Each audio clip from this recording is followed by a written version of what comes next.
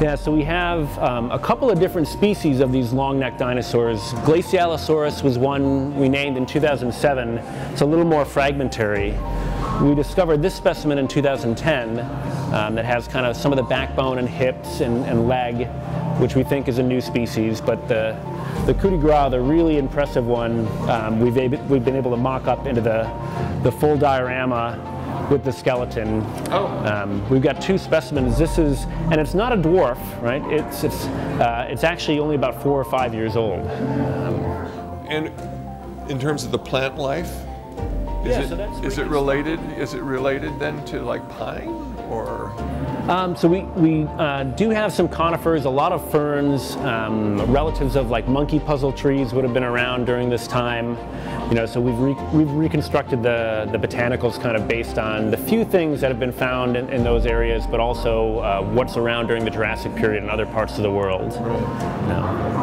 But yeah, the murals really sell it for me. I mean, it gives you a sense of, you know, being in the environment. Yeah. Yeah. So we don't have marine dinosaurs, right? But during that time, we have marine reptiles like the mosasaurus, and this is Tunnyosaurus.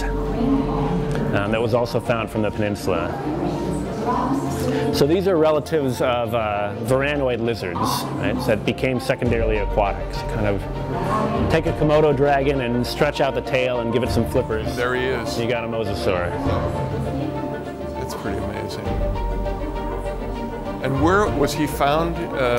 In the Antarctic Peninsula, yeah. They're, like these other ones, this animal did have relatives that are also in New Zealand and Japan, you know, suggesting that there's still kind of sharing of warm water currents between these areas. Oh, interesting.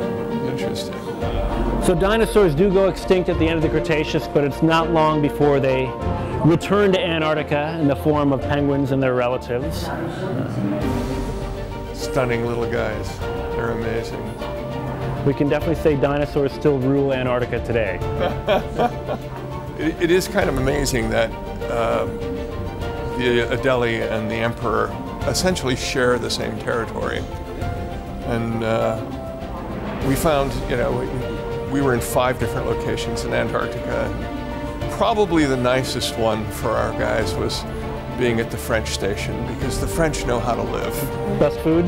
Best food. And our guys, when they came in, they brought them a case of iceberg lettuce. Oh. I now know why it's called iceberg lettuce, by the way. And literally, the chef was in tears because it's the first green that they had for quite a while. It's the freshies. That's what people want, the right? Freshies. Yeah. Is that what they call them? That's great. We got a chance in 2003 to see a whole bunch of these when we did a trip kind of around Ross Island, just kind of march up to us and hang out for a while. Really, really cool, really beautiful animals. Amazing animals. Amazing. I love these guys. I love these guys.